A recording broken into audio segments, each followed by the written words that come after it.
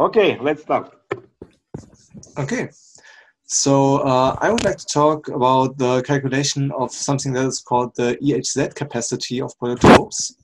And everything I'm talking about today is joint work with Daniel Rudolph from Ruhr University in Bochum. And yeah, it's working okay. So first of all, let's have a look at the to-do list of my talk. Well, since we are computing something that's called the EHZ capacity, I should explain what that is. And in order to do so, I will give a brief introduction to symplectic geometry, and I will also provide a little bit of motivation of this whole topic. And afterwards, I want to talk about the computational aspects. And in that part, I will talk about the quadratic assignment problem really quickly and show how this relates to our problem setting, and about copositivity and completely positive optimization. And that's going to be the punchline of my talk. So first of all, what is symplectic geometry? In symplectic geometry, we consider the Euclidean space, which should have even dimension, r to the power 2n. And we equip the space with an antisymmetric bilinear form. You can see that's one here. See immediately that it's antisymmetric because this matrix J that defines the bilinear form is antisymmetric.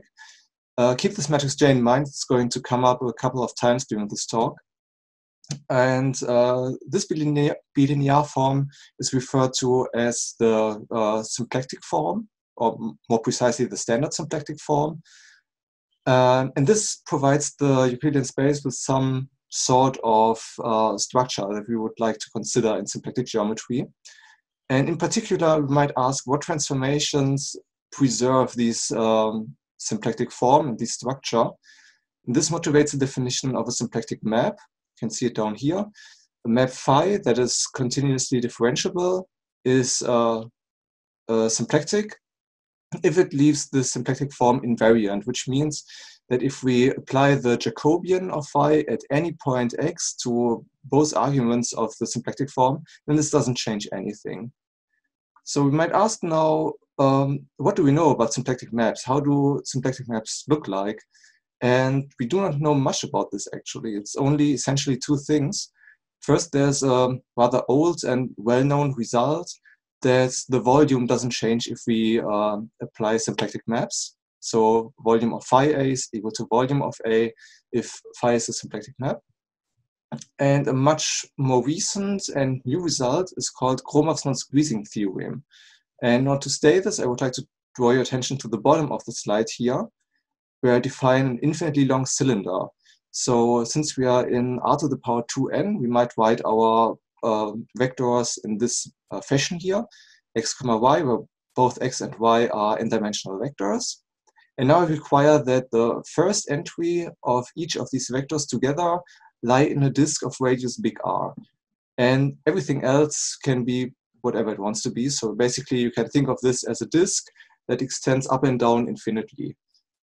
Kind of, we are not really in 3 dimensions, we are in even dimensions, but you get the idea. So that's what I refer to as an infinitely long cylinder.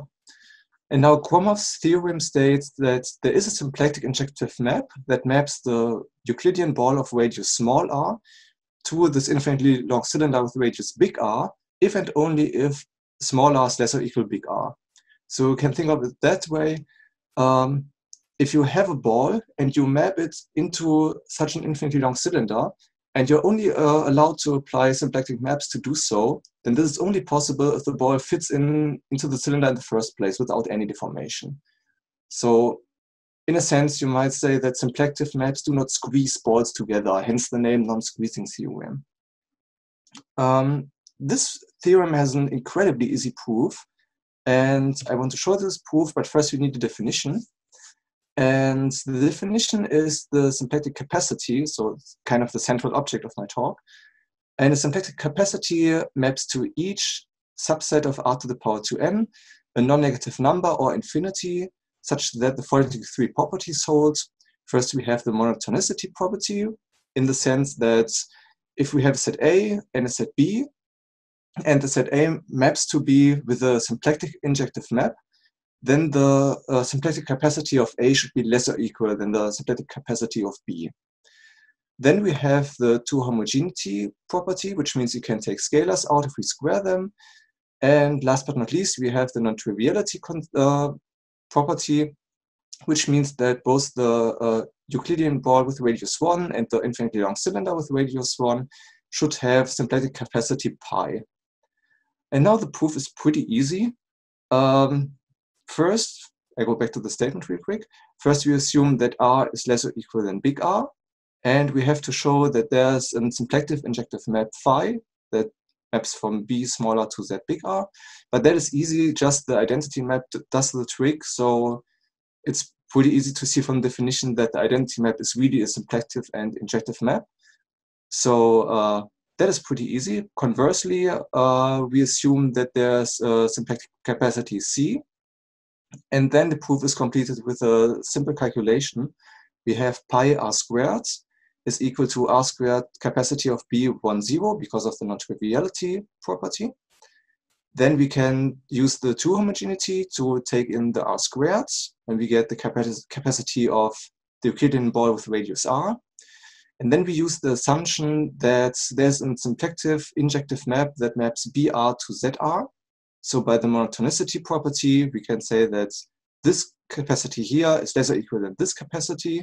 And then we apply the same steps backwards. We apply the two homogeneity, and we apply non-triviality for the cylinder. We divide by pi, we take square roots, and we are done. We have small r less or equal than big R. Excuse me. Yeah. But the question is here, why does this symplectic capacity exist? Exactly. That's so simple because you don't know whether the symplectic capacities really exist. The good news, they do exist. Actually, Gromov gave an example himself right after he came up with this proof. That's actually why he came up with this proof in the first place, of course, because he had a symplectic capacity in mind. But since then, many other different constructions have been found. For instance, the Ekeland-Hofer capacity and the Hofer-Zehnder capacity, which, as has been shown by Künstler in 1919, are the same capacity as long as you talk about convex sets. So this gives rise to the definition of an Ekeland-Hofer-Zehnder capacity that somehow makes sense. Before I get to the definition of the EHZ capacity, some bad news. So far, it seems like symplectic capacities in general are very different to compute, very difficult to compute. What I mean is that there's not been much attention to computing them actually. It was more or less viewed as a theoretical object so far. But since people try to compute them, they found that the approaches break down very early. And it seems that at least they look like very different problems to compute. You will see what I mean when I get to the definition a little bit later.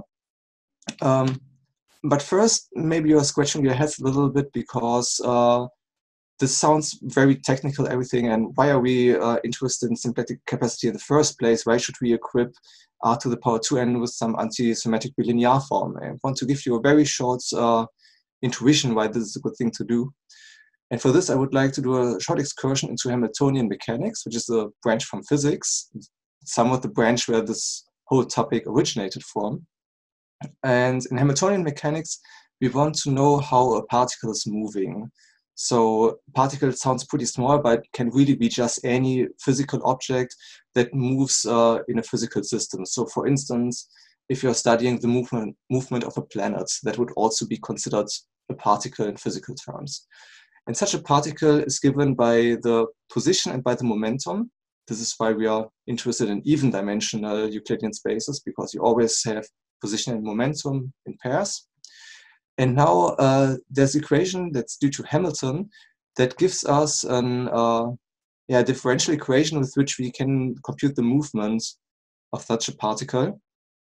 And here's a function h coming up. It's not really important what that is at this point. It's just a differentiable function that reflects what physical system you're talking about. Go ask your favorite physicists what the reasonable Hamiltonian is for your problem. For us, it's just some function that's differentiable. An alternative way to write this in a little bit more neater manner is this one here, where the matrix J is coming up again. We call that this is the antisymmetric bilinear form that we had earlier in this talk. And now if you draw the corresponding vector field to this differential equation, then it turns out that every flow in this vector field is a symplectic map. So essentially, if you're wondering how such particles can move, then you're really just studying symplectic maps. Okay, so let's get to the definition of the Ekland-Hofer-Zener capacity, where definition is a little bit of a stretch. It's not really the definition. I rather show you a convenient reformulation because this is really everything I want to talk about here. So I think that's good enough if we assume that's the definition.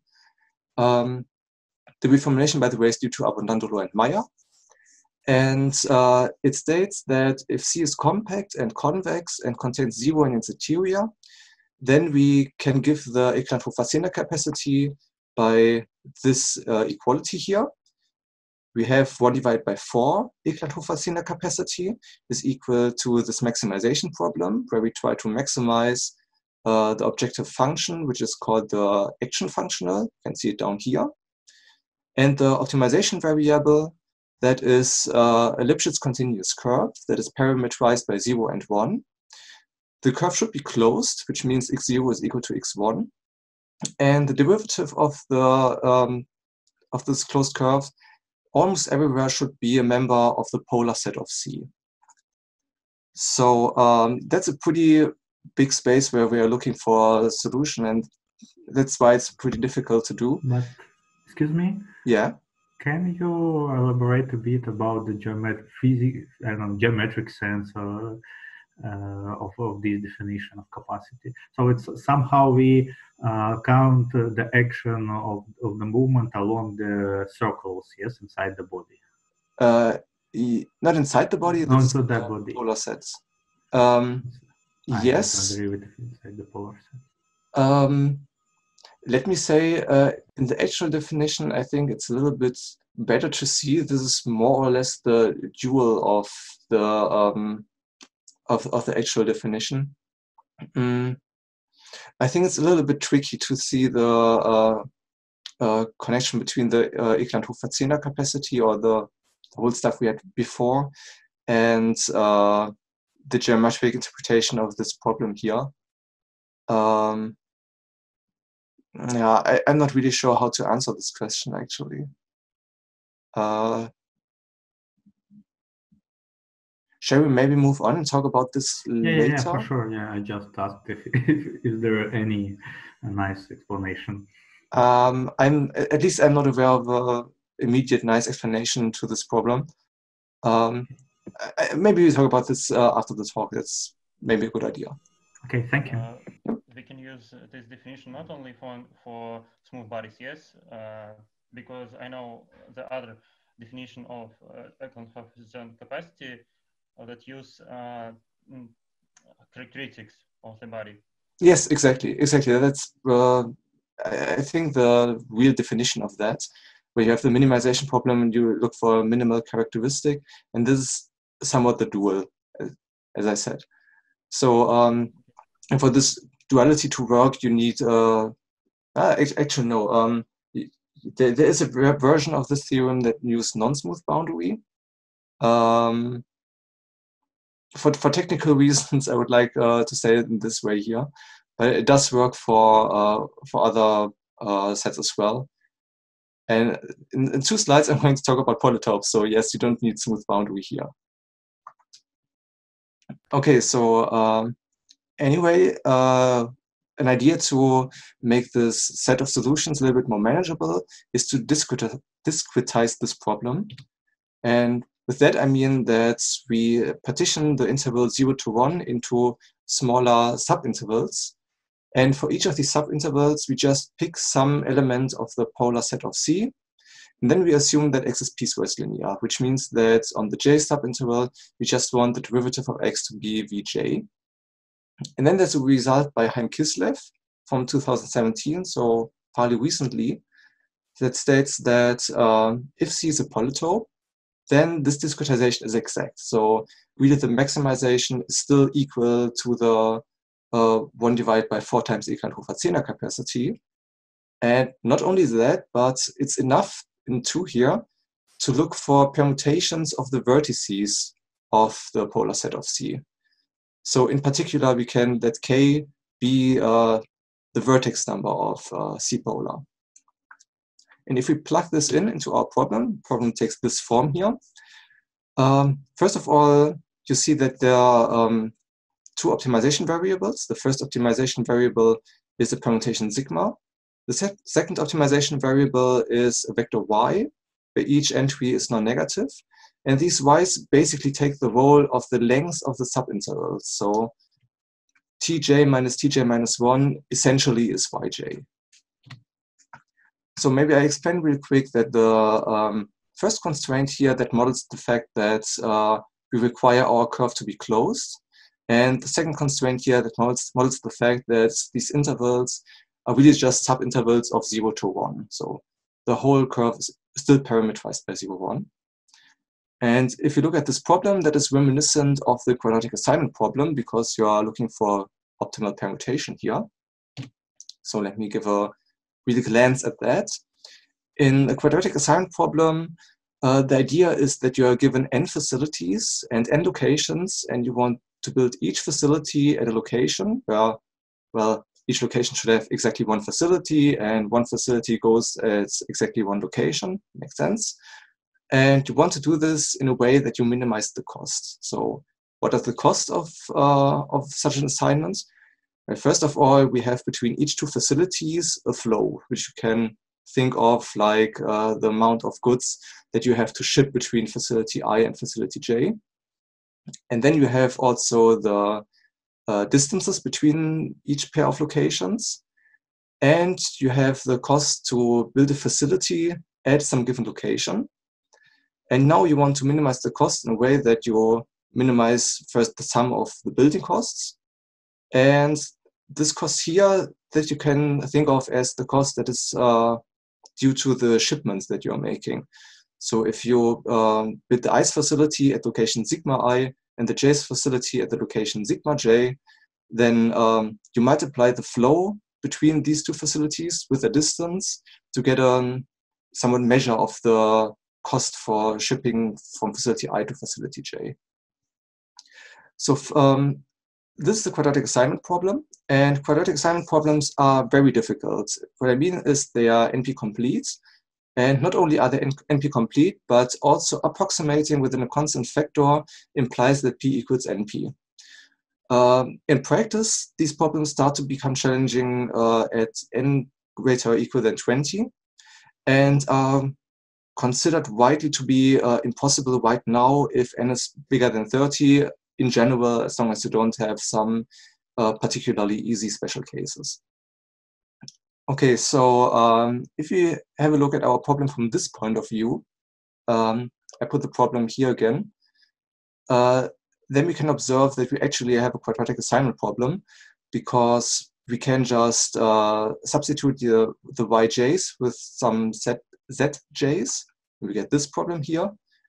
Now we moved the optimization variable sigma out of the constraints. It's only in the objective function now. And now if there's some magic oracle that tells us what the optimal choice for z is, then what remains is a quadratic assignment problem. So just the objective function here was given z, that is a quadratic assignment problem. I just want to show you that because that is a way to think about this problem and a way to tackle this problem. We did try this a little bit to, let's say we didn't get very far with that. And I want to talk more about a very different way to look at this problem. So solving this quadratic assignment problem issue, that is future research. And we try to ship around this problem by just removing the optimization over the permutations completely and solve the remaining problem here for every single permutation sigma. These become very, the number of problems that you have to solve become very big very quickly, so we have to stick with small k. But then again, as I said, quadratic assignment problem is a difficult problem to look at. So thinking about solving this for large instances is not very reasonable at that point, I think. So we might ask, okay, we removed the sigma. Is this problem easy now? Did we get rid of the difficult part? And the answer is no, it is still difficult because this is non-convex quadratic optimization, and that is known to be NP-hard in general. So the objective function here, that is neither convex nor is it concave. And the way to deal with this problem is given by Burer, who stated that any problem in this form, so non-convex quadratic optimization problem, can be formulated as a completely positive problem. So I put it in this form here. These inner products that are here, that's the trace inner product. And the matrices that are coming up, I put here for the sake of completeness. They're not really important for the talk right now. It's just suitable matrices that ensure that this problem is equal to the quadratic problem that we had in the previous slide. The interesting part is now that we have an optimization variable that is a completely positive matrix. And the completely positive matrices, I put the definition under here. That is a cone, and the cone is given by the convex hull of the rank 1 positive semi-definite matrices, that's Z transpose, where we require that Z is a non-negative vector. So if we remove this non-negativity requirements here, then this is just the set of positive semi-definite matrices. If we put this equality in, that is a subset of the positive semi-definite matrices, and more precisely, it's a subset of the set of positive matrices intersected with the matrices who have non-negative entries. Because you see immediately that every matrix you can write in this manner here has only non-negative entries. By the way, this subset, that's actually an equality sign if we have k less or equal than 4, I believe. I believe it was 4. The equality is, and the subset is strict if k is bigger than 4. Okay, but the nice part now is where we move the difficulty from the objective function into the cone constraint. But as let me get back really quick. As I said here, we have a somewhat more manageable cone that contains this set of co-positive matrices. And this means that we can perform a relaxation. So we take the same problem, but we remove the co-positivity constraint, and instead we require that the matrix X is positive semi-definite and has only non-negative entries. And now that's SDP, and that we can solve. And I would like to show you the results that we got. So in the first column here, I have the dimension of the polytope C. I would like to point out that this is not what makes the problem big, because let me go back real quick. You see that the problem size that is given by k, which was the number of vertices of the polar set. So this k here, that determines the problem size essentially. And the upper bounds we came up with, I put in the third column.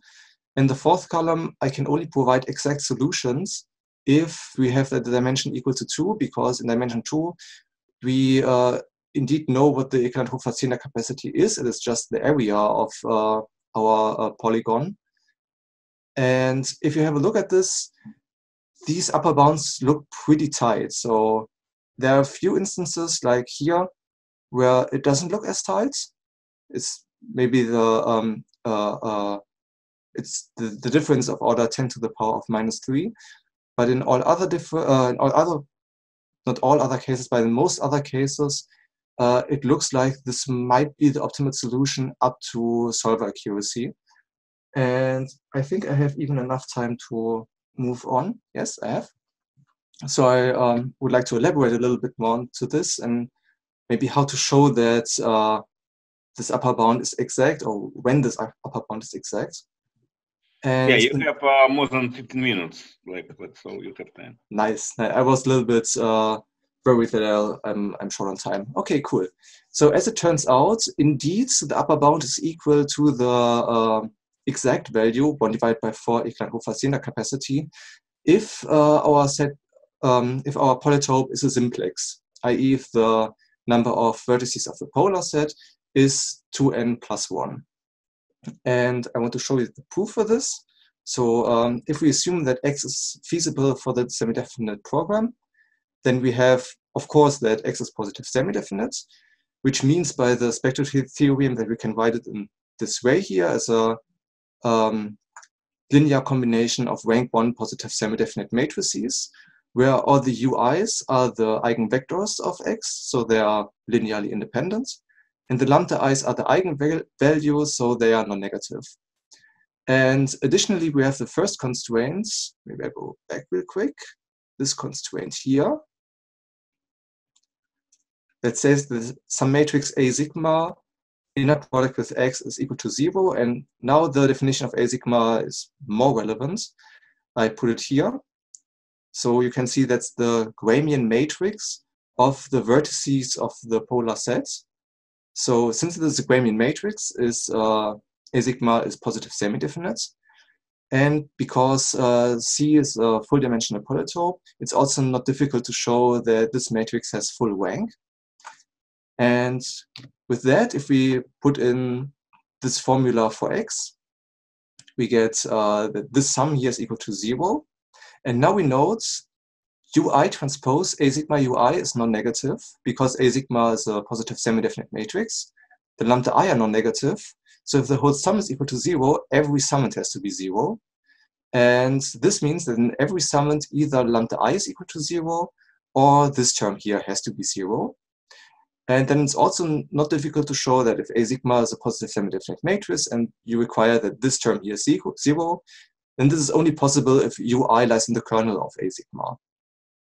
So for every I, we either have that the ith eigenvalue is 0 or that the corresponding eigenvector lies in the kernel of A sigma. But now we can apply the rank nullity theorem to show that the kernel of A sigma is equal to 1. And here we use that A sigma has full rank. So there's really only one UI at most that can be in the kernel of A sigma. So this means there's at most one lambda I that is not equal to 0. So the rank of X is at most 1, and we can write X in this manner here. And now we use the fact that X should be component-wise non-negative. And this implies that the U is either positive or negative, right? Because the signs cancel out and you can't have positive or negative signs. But you might as well just assume that U is positive because even if U is negative, as I said, the signs cancel out. So it's safe to assume U is positive. But this means now that X is a copositive matrix, right? Because as we call copositive matrices, you can write in this way where U should be a non-negative vector, and that's exactly what we have here. So our feasible matrix X is actually copositive and thus also feasible for the copositive program. And together, we now find that if we not only require that as a feasible solution for the SDP, but we might also assume that X is an optimal solution for the SDP, then again, we get that it's feasible for the completely positive program. So the optimal value of the completely positive program, that should be at least as much as the optimal value of the semi-definite program. But as we elaborated further, the SDP is a relaxation of the CP. So we also have that the optimal value of the CP is less or equal than the optimal value of the SDP. So we actually have equality, and since we know that the completely positive programs equal, that the maximal solution, that the maximum value of the completely positive programs equal to 1 divided by 4 times the Ekman-Hofer-Zener capacity, the same must be true for the semi-definite program. So in this case, we really do not have an upper bound. We have the exact value that gets returned by the SDP. So what do we do if C is not a simplex? In these cases, we can basically try to recover this approach. Basically, the idea starts from here. we find an optimal solution that has rank 1, and then the whole machinery here goes back through again, and we can show that the SDP and the CP return the same value. So the task is now to find an optimal solution of the SDP with a small rank. And to do that, it's a good idea to look at the nuclear norm, which is defined by the sum of all the singular values of X. That's the general definition. Since we are only dealing with positive semi-definite matrices here, we might also remove singular values and put in their eigenvalues. It's the same in our case. And this turns out to be a good heuristic for the rank. And the nice part about this nuclear norm is that there's a representation as a semi-definite program that is due to Recht, Farzel, and Parillo. I put it right here. So if we take this problem here and we add the constraints that the matrix X is an optimal solution of our SDP, for which we have to solve the SDP first, of course, in order to find the optimal value. Then we have a way to compute an optimal solution with presumably small rank, meaning it's a heuristic. We don't have any guarantee that it has the minimal rank, but it turns out to be a very, very reasonable approach. And if we do this, we actually get the rank 1 here everywhere where this upper bound seems to be very, very close to the exact solution. So this provides us with a way to actually prove that our upper bound is equal to the exact solutions. And only in these cases here where we can see from our eye that this is probably not the exact solution, we cannot just reduce this to solver accuracy. There we get a minimal rank that is not equal to 1. So of course we don't have a proof here that that's the optimal solution that doesn't look like the optimal solution anyway. And most excitingly, we can also do this in higher dimension. So if we do not have an exact solution, because we do not know what the Eckland-Hofer-Zener capacity is, which is why we do all this in the first place, in these cases, we also have a way to prove that we actually found the Eckland-Hofer-Zener capacity, which is pretty cool, I think. Okay, so I think that concludes my talk. Yes, I would like to thank you for your attention, and I'm open for questions. Okay, thank you. Thank you very much. Any question, please? Yeah, I have several questions actually. Yep. So, first of all, thank you for your talk. It was very nice, and I mean everything was quite clear, and it's quite a difficult topic actually to understand. And my question is the following: there is an open conjecture that the capacities, for example, this one, positive semi-additive. Yes, and I guess that it recently was proved that if you partition a convex body with a hyperplane, then you have this semi-additivity. And using this for polytopes, using this how to say representation of the optimization problem, using its property, can you prove something like semi-additivity of capacity for some special cases? For example, if you consider, I don't know, Yao-Yao partition of a body or whatever, or just at one point inside and then somehow construct some polytopes. So I'm meaning that it for sure there are some symmetries in this optimization problem, probably for some specific bodies, and then using them to prove something like semi-additivity or whatever. You can probably do that by I mean, an easy approach would be to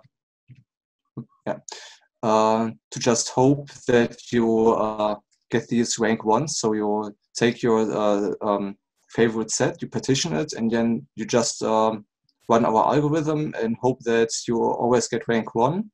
And then you can just compare the numbers. But I don't know how to adjust this approach to find that you have the sub-additivity. I know that people are looking into this, but to be honest, I haven't looked into this part too much. But for example, if you add some new constraint, can you think this like this? So I want to add some new constraint and increase the capacity. Ah. It might be seen in this way as well. Yeah, I see what you mean. Yeah, you have a system of some inequalities, and then you say, okay, if I this geometric transformation of my body operation, whatever, and that it's must increase or decrease capacity, something like that. So from the algebraic point of view, or algebraic point of view, just of the properties of your system of inequalities, can you conclude something like this? I mean, it's for me, it's very interesting. Yeah, it sounds really interesting. I think that might actually work. Actually, I think I should write this down and try this a little bit. I mean, I cannot foresee now how it's going to turn out, but I think that might be possible, yes. Thank you. More questions? Comments? Okay, thank you, Stefan, for your presentation. Thank you for listening, all. Yeah, and now.